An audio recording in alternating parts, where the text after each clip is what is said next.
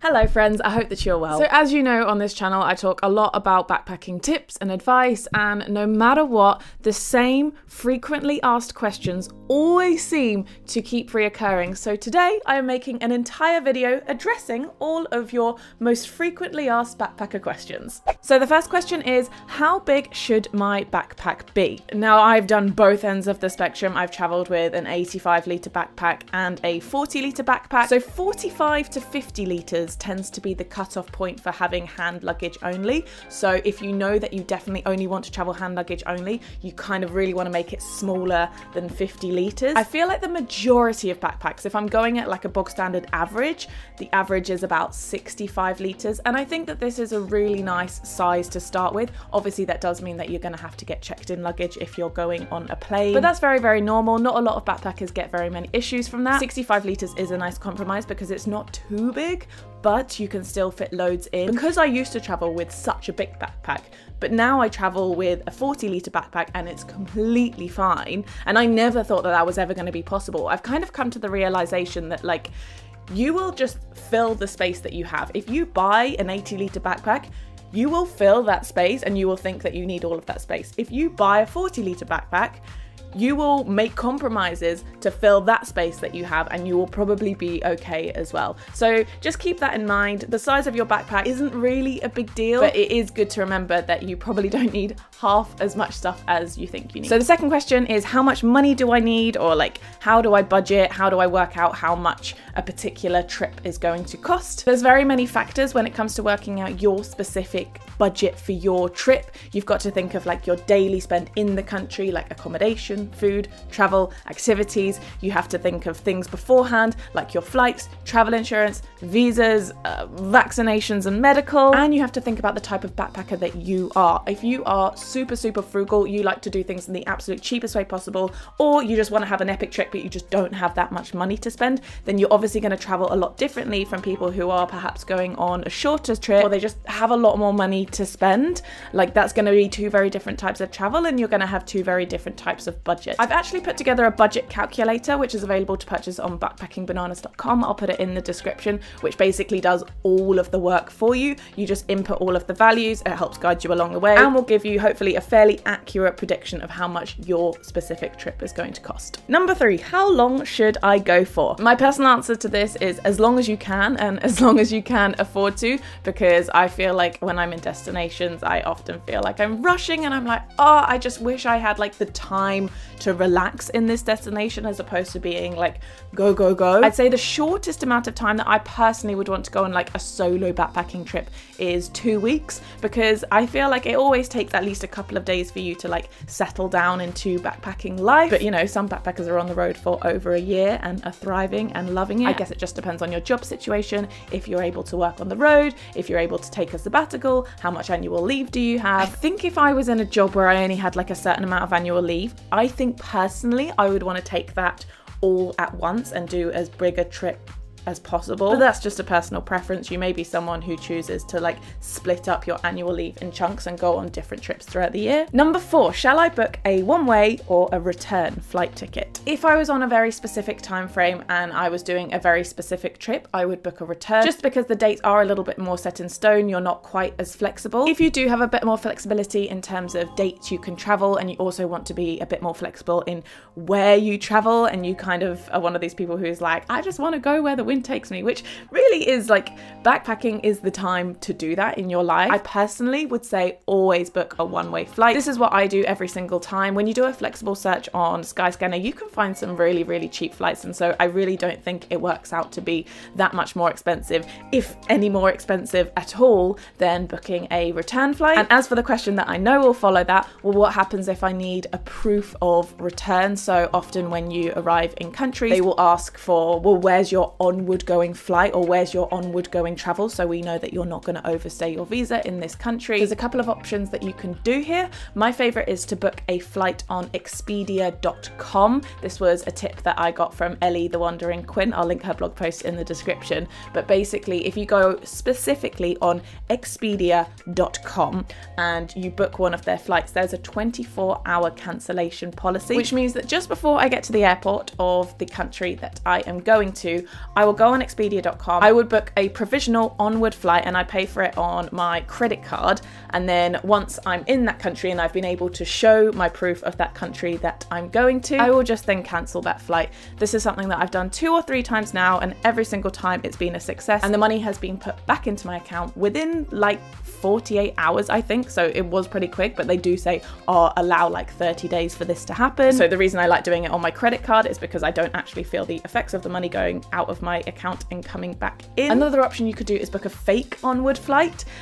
These are actually completely legal, and there's websites where you normally pay about £10. That's a non-refundable £10, and they basically just generate you a fake flight ticket that you can show to the officials who are asking for your onward flight. So that's a nice option if you don't want to pay that initial couple £100 for a flight on Expedia. I will link in the description a website for that service. I think it's called aironwardticket.com. I need to check, but it's going to be linked in the description. Question number 5 is, when do you book hostels and how do you choose? So I always find my hostels on both hostelworld.com and booking.com. I like to cross-reference the price of hostels on each of those websites, and often sometimes there'll be some hostels that only appear on one or the other, so I do think it's a good idea to look at both. I obviously look at the price of the hostel and all of the amenities it has. The location of the hostel I find to be very, very important. Like, do I want it to be one that's close to the airport or close to other transport links? Do I want it to be right in the center of town? But most importantly, even more important than that, I read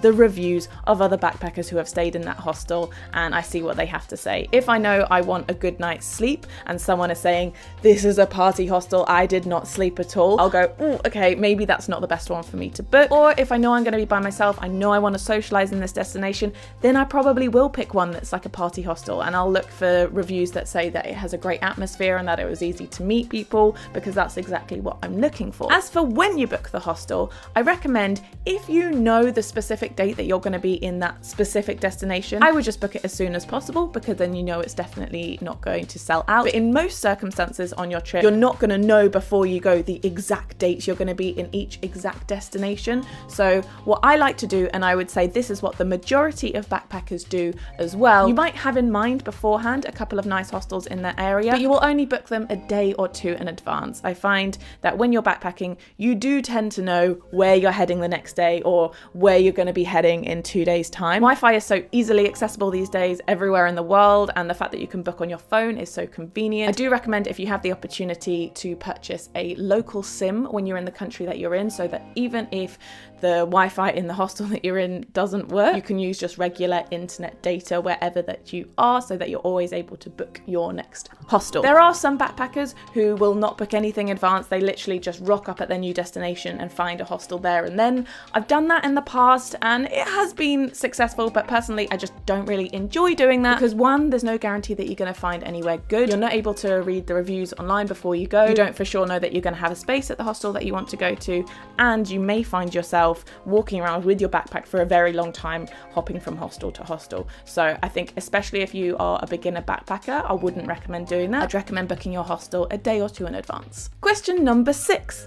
Is it safe? I'm scared. Again, it really depends on where you're going. Most countries that you think are not safe enough to travel to probably are safe to travel, but like everything in life, there's always going to be an element of risk. It is down to you to look after yourself, look after your safety. I have made a bunch of videos of how you can do this, how you can look after your own safety, and I will link those in the description. But what you do need to understand is, nowhere in the world, not even the safest countries in the world, can guarantee your safety. There are literally rotten eggs everywhere in the world, so there's always going to be an element of risk when you just go outside, but you are much less likely to have something bad happen to you if you follow basic backpacker safety, which at the end of the day should just be common sense for you. If it's not common sense currently, make these things common sense. There are some countries or parts of countries which genuinely are too dangerous to go to though, and you should be able to find this information out on your local government website. So for me in the UK, I'll go on gov.co.uk and I think it's /foreign travel advice. I'll link it in the description,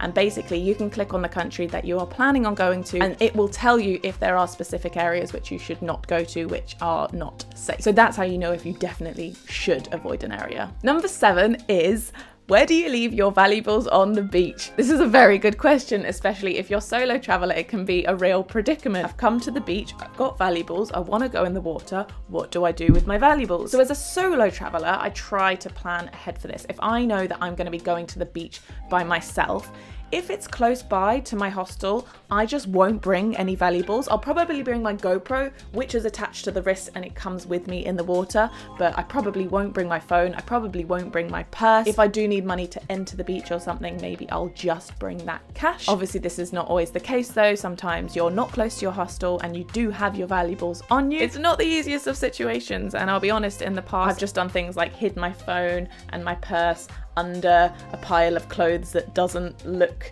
like there's valuables there. And then when I'm in the water, I would just be swimming, and then every once in a while I'd just look back and make sure my things are okay. I don't necessarily recommend this option though. This is not the safest option. I think a nice compromise is you can get these waterproof pouches, which are just kind of the size that's like bigger than your phone. They're normally clear and they normally come with a rope that you can tie around you. And so you stick your phone and your money in there, and then you can literally swim with your phone and your money, but they're not going to get wet. Obviously, it does restrict you a little bit, however, and that's why this question is a really hard one to answer.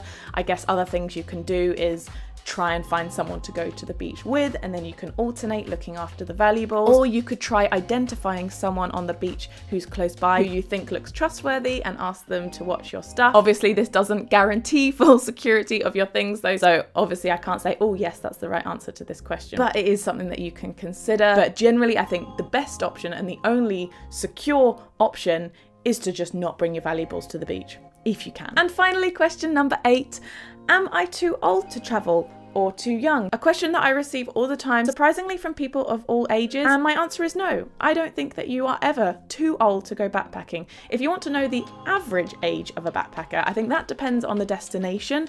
I think in Australia and perhaps like the most common parts of Southeast Asia like Thailand, Laos, Vietnam, the average age is probably like young 20s, young to mid 20s. But then I found that in South America and in Central America, I'd say the average age was probably like late 20s. Obviously, you do come across some much younger backpackers, like down to the age of 18. And then sometimes you come across some backpackers who are perhaps into their 40s. And I genuinely think it does not matter, as long as you, no matter what age you are willing to hang out with other people, no matter what age they are, because you're all there for the same reason, you're all wanting to do the same thing. It does not matter. I like to think I'm still going to be backpacking when I'm in my 40s, but I feel like I'll probably make compromises, like staying in a private room of a hostel, just because I feel like I'll want a little bit more luxury at that time in my life. And as for asking if you're too young for backpacking, I think the minimum age is 18, just because I feel like a lot of hostels do have rules saying like you must be 18 plus. So I wouldn't recommend going if you're younger than 18, but I don't believe that 18 is too young to go backpacking. I think that it's all about confidence. If you feel confident to look after yourself and you're ready to tackle the challenge, then absolutely go backpacking at whatever age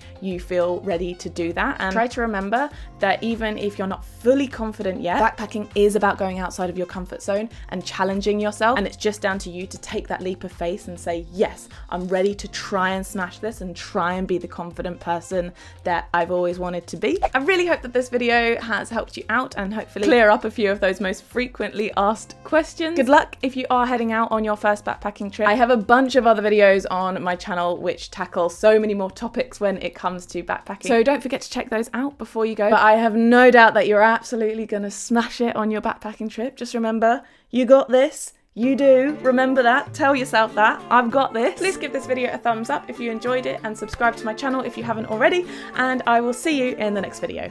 Bye!